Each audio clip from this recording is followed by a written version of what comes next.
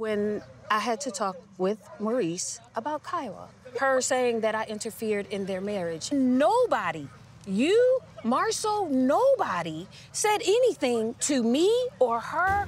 Like, even when you, Mel, y'all had conversations, Mel didn't call you a name to your face. She didn't call you a trick. She didn't call you a hoe. She didn't say you interfered with her marriage. This girl called me all of those things.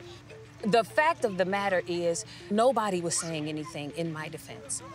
That's how I feel when I say, like, what you're requiring, I didn't feel like I was getting either. And that's where that comes from when I say that. When it comes to me, part of you expects part of me to be a little different for you.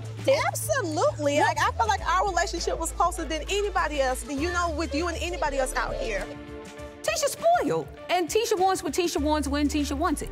At the end of the day, it's probably all of us who made her that way by spoiling her and condoning a lot of things instead of saying, like, yeah, you shouldn't have done that, or catering to her, or pampering her. We probably made that bed. I adore you, T. I absolutely do. I can appreciate that. It's just your action lately just hasn't been that. Like, I can hasn't, know Tisha. somebody love me, but you have to show Tisha, me also. Words mean nothing if your action Tisha, is not lining in the last up. 6 to 9 months, it hasn't been. Right. Because so, well, how do we move forward if your action, because that's just gonna push me back farther, because it is hurtful, because I just felt like we was better than that.